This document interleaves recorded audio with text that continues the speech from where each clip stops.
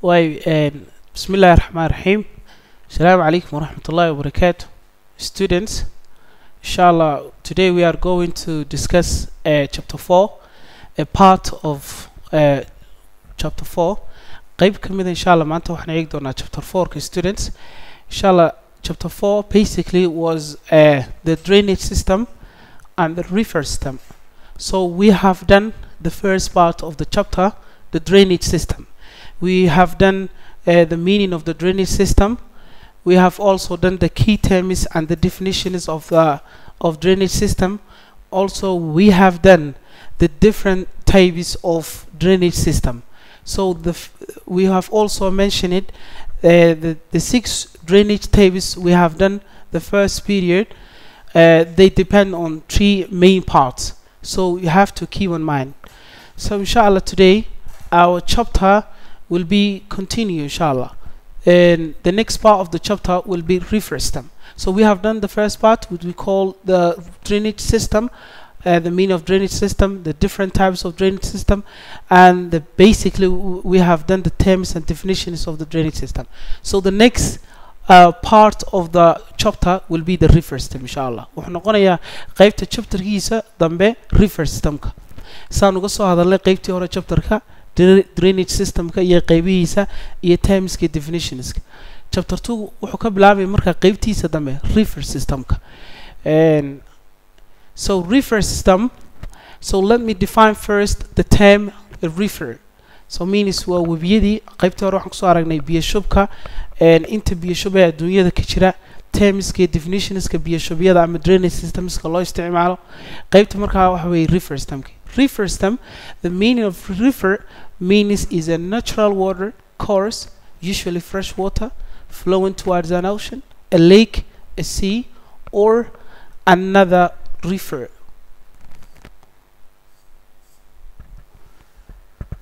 So you know river, everybody knows river. Basically when we define the term river, means the water that following the channel or the river valley can be a natural. Usually they can be a fresh water. This water always follows towards an oceans, lakes, or sea, or another river. Rivers are part of hydrological cycle. Water generally collects in a river from precipitation through a drainage basin, from surface runoff and other sources such as groundwater, springs, and the release of the stored water. As we mentioned the first part, we have said the water of the river can be the part of hydrological cycle water, and they usually collect it as a precipitation through the drainage basin that run off the surface of the earth. So let me differentiate the difference between bathymetriology and limnology. So basically bathymetriology and limnology, these terms, they basically are different. So those people who study the rivers in general, the rivers in the world, adduunyada webiyasha kala jira iyo sidee u kala waaweyn, sidee u kala yaryar yihiin, those people who study and search the study of the rivers in general, we call bathymetriology. When it comes to limnology, is the study of inland waters in general. Limnology means those people who study limnology includes chemicals, biological, and physical. And also we can say those people who study rivers, streams, reservoirs, and also ponds, those people who study, we call limnology. So these are the difference between the mythology and limnology. So we have to keep on. Many rivers start streams from springs which are fed by underground water. As we mentioned, rivers always start streams, lakes, and ponds, and other streams. Most of the rivers in the category starts in highland areas where a lot of rainfall received, such as highland areas known as catchment areas. This is very important word. Catchment areas means waxa la yiraahdaa waa meelaha highlandska ee biyaha badan hela ee slideska ama waxa weey slopeska ee janjeer ku badan yihiin meelba meeshay ka janjeersan tahay slope-ka ku hooseeya ay ka biyo badan tahay. So that's why we call those areas that has a slope or highland areas or topography we call catchment areas. The world longest river is called Nile.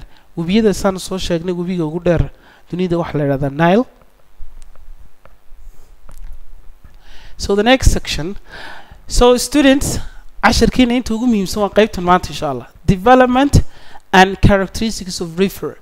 Basically, before we go down, before we learn deeply the how river works, erosions, and the main functions of the river, we have to learn the development and characteristics of the river. Means we have to learn the terms and definitions. Terms and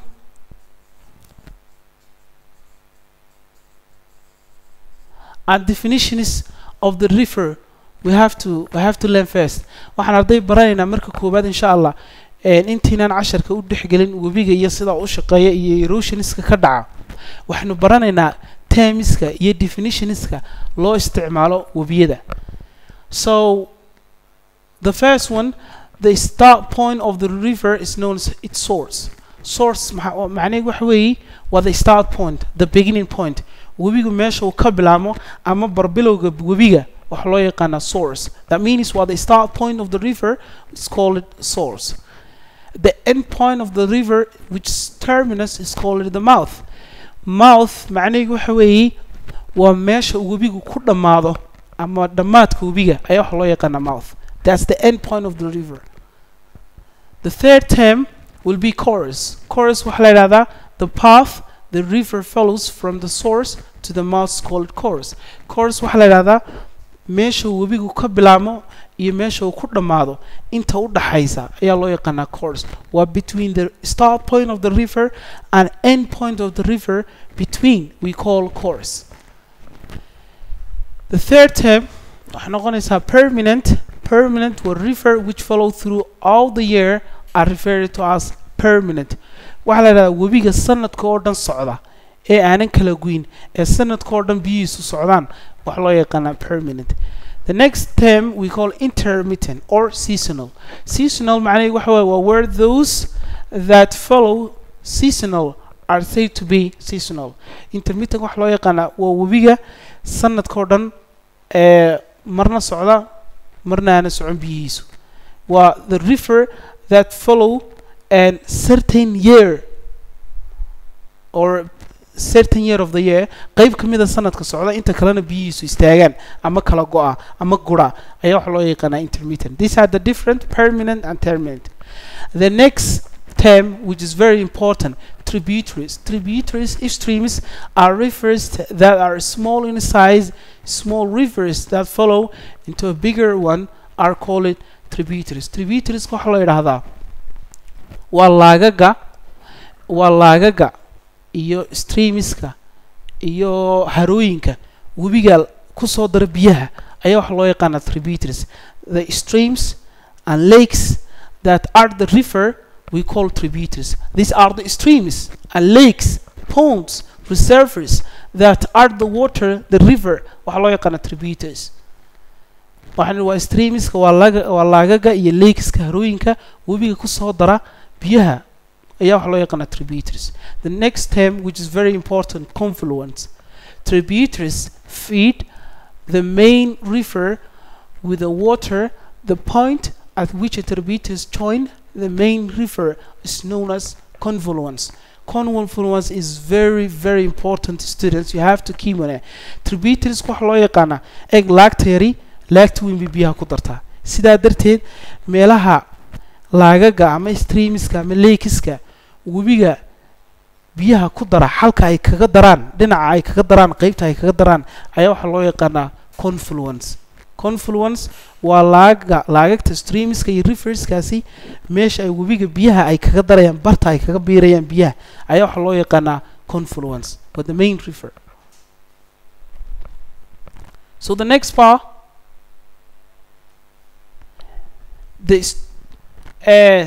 so sorry. Together, the main river and its tributaries make up the river system.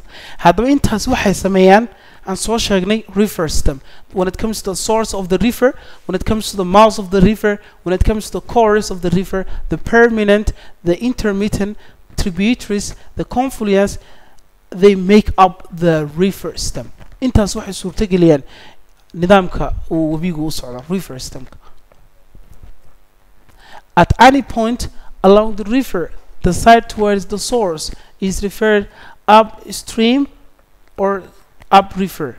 Upstream side or upriver waxa la yiraahdaa point walba oo ka xiga halka webigu ka soo bilaabmo ee waa point walba halka joogto oo ka xigta halka webigu ka soo bilaabmo ayaa waxa la yiraahdaa side upstream side or upriver. Waa point along the river, the side towards the source is referred to upstream or upriver. The next term or definition, down system side or down river. waxa la yiraahdaa down river ama down system side waxa la yiraahdaa qayb walba oo webiga xagga ilaa inta uu ku dhamaanayo qaybta ka xigta side ka joogto ilaa webiga dhamaadka webiga inta ka xigta ayaa waxa la yiraahdaa downside system ama down river. But the one towards the mouth is down river. So with the reference to the land, drainage is the removal of water from any area. A unit area of land which is drained by a single river system are called drainage basin. This we have defined the first part. Drainage waxaan ku soo sheegnay waa streamska iyo lakeska harooyinka iyo meelaha streamsku meelaha ay sameynayaan ayaa waxa loo yaqaan biyaha ay sameynayaan ayaa loo yaqaan drainage biyo shub loo yaqaan. Laakiin drainage basin this is very important. This term unit area of land which is drained by a single river system called drainage basin. Drainage basin waxa la dhahaa intii dhul ah ee isku xidhan ee biyooga hal meel u wada shubaya ayaa waxa la dhahaa drainage basin. For example, jiingadayna soo qaadana roofka jiingada qaybna dhinacaas u rogan tahay qaybna dhinacana u rogan tahay markuu roobku doo qaybna biyihii dhinacaas u shubayaan qaybna dhinacana u shubayaan qaybta dhinacaasi ee biyaha wada shubaysa waxa la waa intii dhul ah isku xidhan ee biyooga hal meel u wada shubaya ayaa waxa la oranayaa waa drainage basin. Marka waa intii biyaha ee dhinacooga ee hal dhinac biyaha u wada shubaya ayaa waxa loo yaqaan drainage basin. Waa very important, you have to keep on it. It is separated from other neighboring basin by a boundary called watershed. This is also a very important term. Watershed waxa la yiraahdaa waa meesha kala qaybisa laba drainage system. Tusaale ahaan waxaan soo qaadanay jiingada intii labada qaybood ee biyaha dhinac u kala shubo waxa la drainage basin. Inteera kala qaybisa u dhaxaysa roofkeera kala qaybinaya ayaa waxa la yiraahdaa watershed ama divide or divide. That means it divides two drainage basin or two drainage system. It separates two drainage system. Waxay kala qaybinaysaa laba boundary oo drainage ah. The high area in between the tributaries are called intervalves. This is very also important. Intervalves. Intervalves waxa la yiraahdaa waa xoog balar Soomaaliga xoog. Yani waa meesha laba drainage system u dhaxaysa. Waxa la yiraahdaa laba stream ama two lakes between the two lakes between two streams meesha u dhaxaysta ayaa waxa la oranaa intervalves. waxna waxa jira streams iyo lakes webiga biyaha ku soo dara streamska iyo lakeska. For example, Ergabo, it has a lot of streams and it has a lot of lakes. That so between the streams or between the lakes inta u dhaxaysa we call intervalves. So the next term, river channel. River channel is a groove or furrow through which the river water flow. This channel is commonly called a river valley, and its size depends on the volume of the water that's flowing through it, the load being carried by the river and the velocity of the water. River channel waxa la yiraahdaa, students, you have to follow me please. River channel waxa la yiraahdaa waa meesha ay biyuhu marayaan waa jeexa ay biyuhu marayaan ee biyuhu ay qulqulayaan ay wax loo yaqaan river channel waa groove or furrow through which the river water flow meesha ay biyuhu marayaan jeexa ay biyuhu marayaan ayaa wax la odhanayaa river channel. The channel is commonly called a river valley. Channelka biyuhu marayaan wax la yiraahdo ama jeexa biyuhu marayaan river valley. There's a question here, students. Keep in mind, please. You have to pay attention. This question. River canal.